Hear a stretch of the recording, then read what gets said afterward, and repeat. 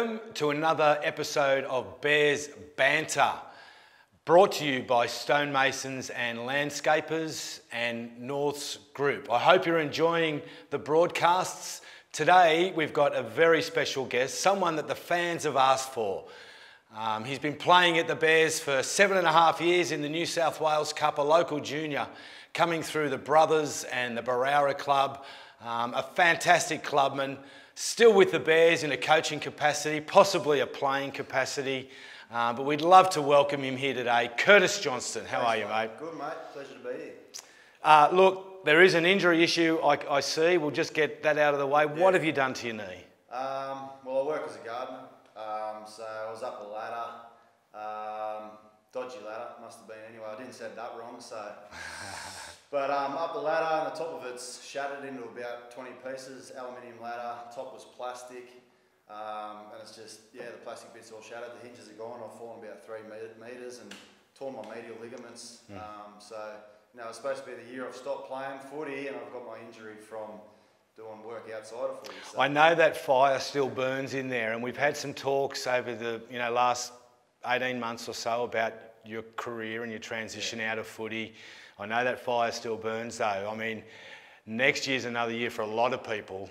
What does next year in terms of footy mean for Curtis Johnston? Is he still going to put his hand up? I don't know. Don't know? Give JT a call. Okay. I don't know. I was signed to play at Asquith. Yeah. You know, there's a lot of guys there I played with last year in and out of Canterbury Cup. So yeah, the fire's always going to be there. I don't think that'll ever die for footy. You know, it's sort of embedded in me to play in North Sydney and whatnot. But you know, it was sort of hard over the last year in and out of the team. And sort of it plays with life as well, in and around, because you're going here, there, and everywhere. And I like to be in the same team and playing each week. So it makes it hard. And I'd like to have kept going with North, but you know, you don't know what's over the horizon, and I don't know what JT's got installed in the capacity of what Bears are going to have after all this COVID stuff. And, you know, they might need me if Asquith doesn't have a team for the next couple of years as well. They've pulled out of Ron Massey Cup, so. So the doors are open. The options are open. You know, okay. I'm still fit and always ready to go, but we'll see what happens. I knew that'd be the answer I'd get. You're a local junior in the North Sydney club, you know, one of those rare finds, and you came through the system. You played at Brothers, you moved up to Barara, you played for the Barara club. What is your recollections of a young Curtis Johnston and scoring try after try and just blitzing the opposition and travelling around to all those local grounds? Yeah, local grounds. I remember first playing at Tunks Park. I remember it stunk pretty bad for whatever reason. I don't know why, but yeah, it wasn't. I remember going down there and it was always muddy at Tunks Park. They've fixed it since, but I remember those days and just. I remember my coach used to get annoyed at me because I'd always scoot out a dummy half and score a try from dummy half, and when you got a pass to get a 5-point try, you got to pass twice. So I remember those days. Yes. We moved from Chatswood to Barara, and I started playing for Barara Wallabies. And Barara Club was really good. They were a strong club. Them and Pennant Hills were the strongest clubs. Yep. No Stags. Yep. So I went up to Barara and had a lot of good years up there, made a lot of mates up there, and you know, it's a small little town up there and everyone knows each other, and yeah, we had a lot of good times, and we were all just mates, you know, we saw each other all day, and everyone went to school together, and then by the weekend we were playing footy together, you know, when it was rained out, we were devastated because we just wanted to get out and play teams. Oh, it's junior footy all over, isn't it? You live for it, and I know you live for it more than most people, believe me. I call you a blue chip Bear just because of your dedication to the club and your commitment, your tattoo, your family. You know, everyone's so much into the Bears, and you're a young Bears fan from the start because I remember you turning up to the games and being at all sorts of presentations. Where did that come from? What's the genesis of that passion? I had the jersey that you debuted in before I was born, so it was the North sleeves across the front. It was the boxy one we're playing in now, the red jersey with the boxes. Dad had that jersey bought for me in probably '88, you know, early '89, and there wasn't really a choice. You know, I wasn't going to be anywhere else. No, and then I was lucky enough, as well as being a fan of the club and my dad being so passionate and on the hill with the flag every game. You know, it was depressing when the Bears got kicked out of the comp. Obviously, lucky you weren't here to see that. You're over in England, but. The passion and fire come from my old man, and my mum's pretty fiery as well, so a lot of that enthusiasm and just the will to win. You Yep. know, I was a fan, so I was carrying the torch for the old Bears that played as well as the fans as well. So. And I think what you did for the club is you kept that real red and black feel for those players that came in and out of the team, because there's lots of players in and out of that New South Wales Cup team over the years, but one thing was solid, one thing that was consistent, that Curtis Johnston was going to be there and reminding them of what North Sydney was about and what it meant to be playing in that jersey. You know, that's what I saw, and that's I knew that a lot of guys come back from NRL, and it was the same when I'd have to go back to Asquith every now and then. You don't play your best game there because you never want to be upper grade. You want to be playing NRL or Canterbury Cup or New South Wales Cup as it was back then, when I had my best years. But I'd remind the boys, like, you know, whether it's Lottie DeCury or George Burgess or any of these high flight players coming back, it was crazy playing with Lottie. Like, Lottie played the Bears in the NRL in '99. It was his second game. So to him being back playing, you know, I had to keep reminding him, like, you know, that was 2014 ago. You could be playing in a grand final team this year if you keep putting in. He ended up with the grand final. So we had a lot of good players back, and I'd like to make sure that, you know, this is a traditional club, a big part of rugby league. And you guys need to come back and respect. And you know what? It's easy to come back with a, you know, kick the dirt attitude and not be quite sure where you stand in the whole framework. But you're reminded with you around that, hey, there's a game of footy ahead. Get out there. We want your best effort. And I know that a lot of people respected what you brought to the team. A lot of those big name players that you mentioned. Mate, we go back a long way. You started in Harold Matts in 2003 at a carnival, and from that point on you came through the system, through the pathway at the Bears, taking all the steps to be a mainstay in New South Wales Cup. You played with players like Liam Foran and Mitchell Pearce. What are your recollections, and Kieran Foran, what are your recollections of the junior rep footy with the Bears? Some of the coaches, some of the you know, those games. Well, I've got to remember, I've got to go back to probably when I was in my last few seasons with North Sydney Brothers, and Barry Henley, you probably remember Barry, he was director at Brothers for a long time.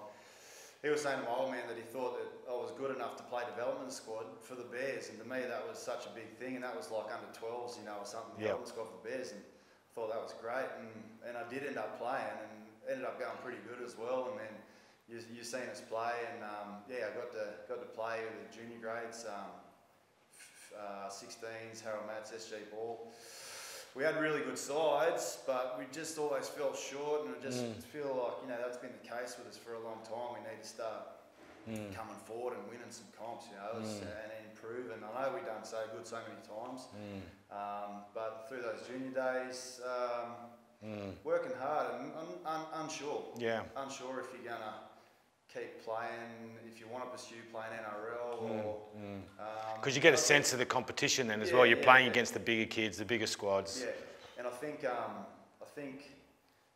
few things happen in your life and they sort of push you towards, this is what I want to do, and I do want to play NRL, and I do want to play the highest grade at whatever level I'm at. That's what ended up happening. Well, if I think of a couple of words to describe you, tenacity, enthusiasm immediately spring to mind.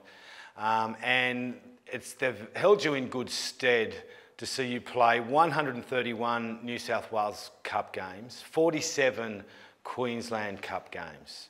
So over that period of all those games, tell us about some of the memories of your 8 or so years in New South Wales Cup at the Bears. Some of the players that really made an impact on you, some of the moments, the coaches, the ground, North Sydney Oval. I mean, it means so much to you. I know it does. I don't know where to start. No. Well, let's go back to some of the bigger victories that we've scored. Some of the field goals on the bell. I mean, you know, some of those great victories. Well, my favourite victory of all time, I know we were going to bring up Sean Meany, and people will remember as well that I hated his guts.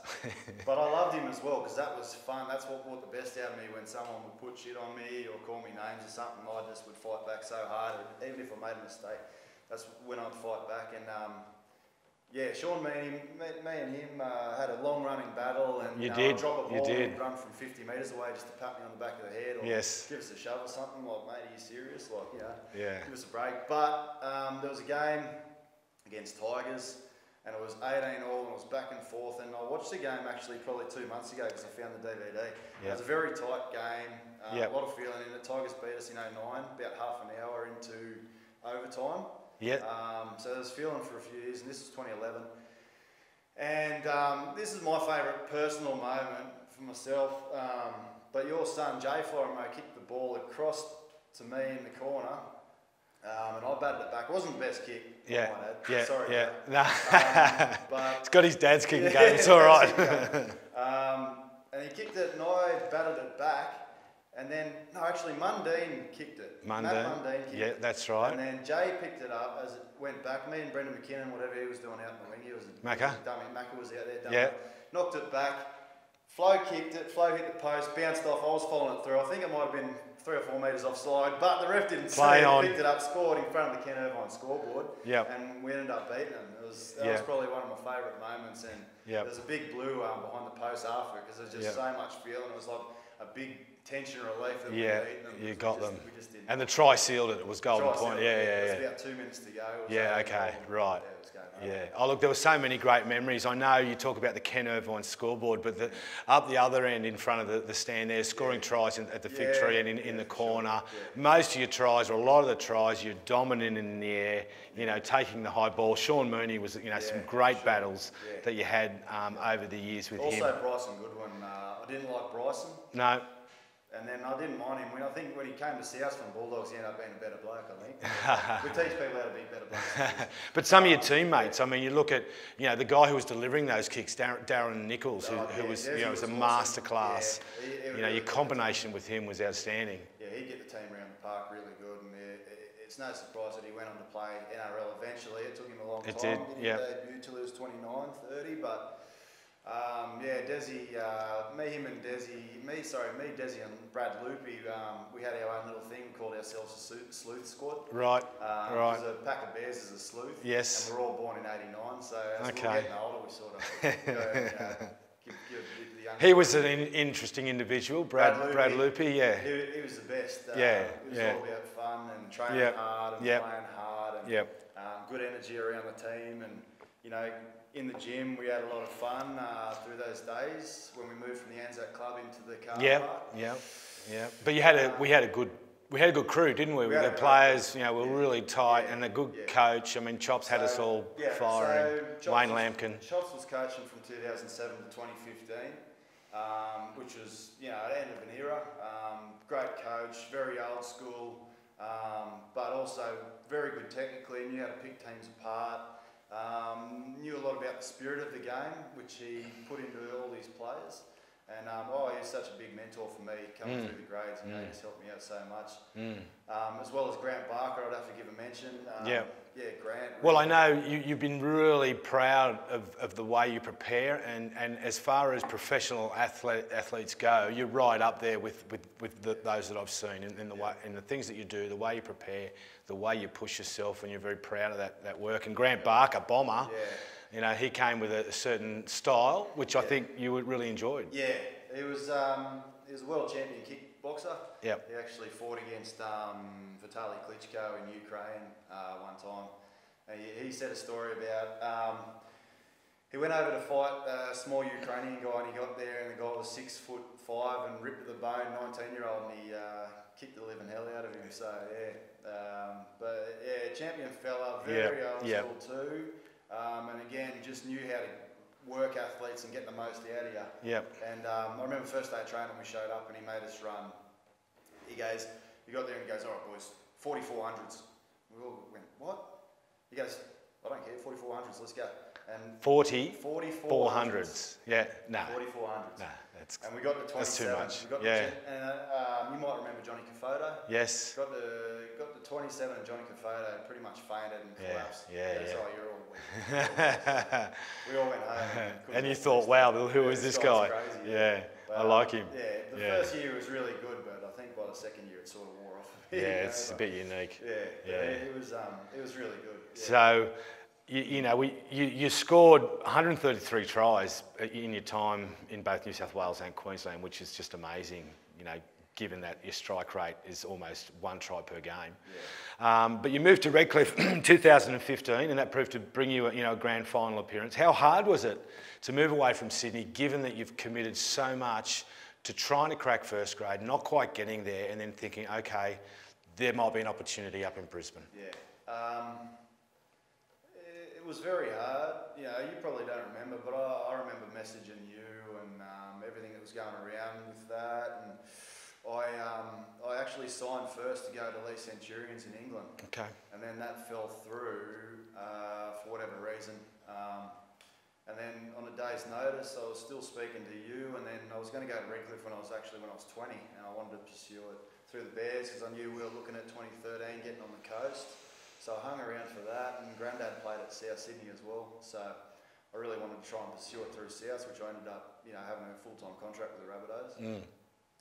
But it was very hard to move because I never really wanted to, and I was at home still. I was 23 years old, 24 years old, and on a day's notice, I just packed up and said, I've got to go. Because I had a lot of things going on away from off the field. And I'd had a good run with the Bears, and I could sort of just feel I was getting a bit stale at the Bears as well, and I was hanging around to try and get a premiership, and we got good in 14, so I could just feel there was a bit of a change coming, and there was. 2015 was a big overhaul, and I went up there and completely different club. Just a completely different Really? club. What were the differences? Well, North Sydney's a club that I guess we see ourselves as underdogs a bit, and we always just sort of struggle to get there.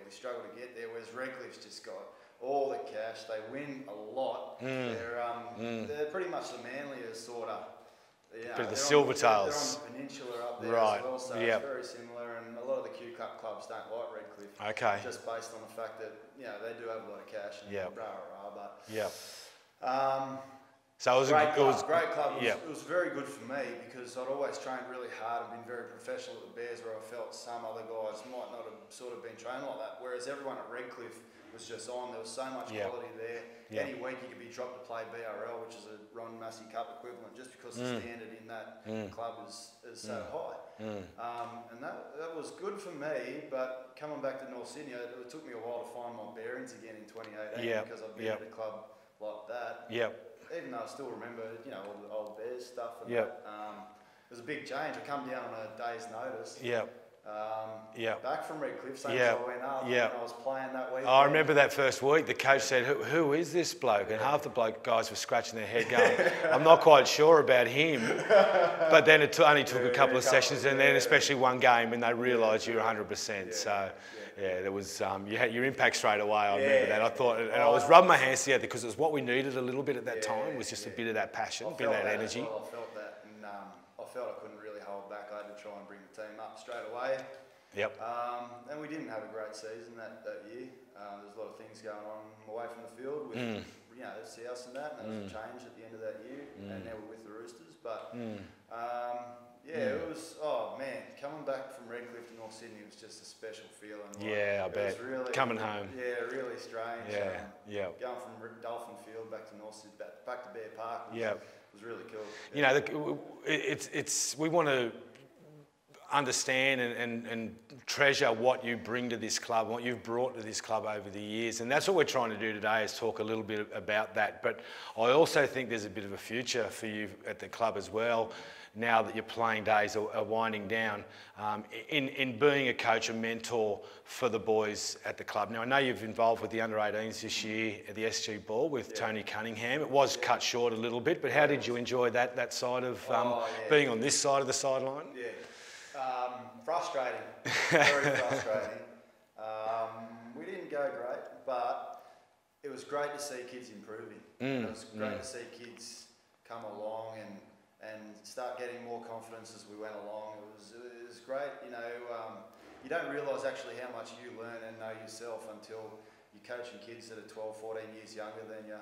And there's things they're just not doing right, you can help correct them on. What sort of strengths did you see that you brought to the team? As we've mentioned, those words there are standards for you about enthusiasm and passion. Just working hard. You've got to work hard. It doesn't come without working hard. If you're not in with it and you don't have you know, you need 120% commitment, and if you don't, you're just not going to make it. It's simple as that. And I think SG Ball's a grade, you know, and 20s is sort of the grade where you realise where you're going to go, keep going with it, or go, no, it's not for me. And you know, for the guys that want to go on, they'll understand where I'm coming from if I'm hard on them. And the guys that not, they'll go their other way.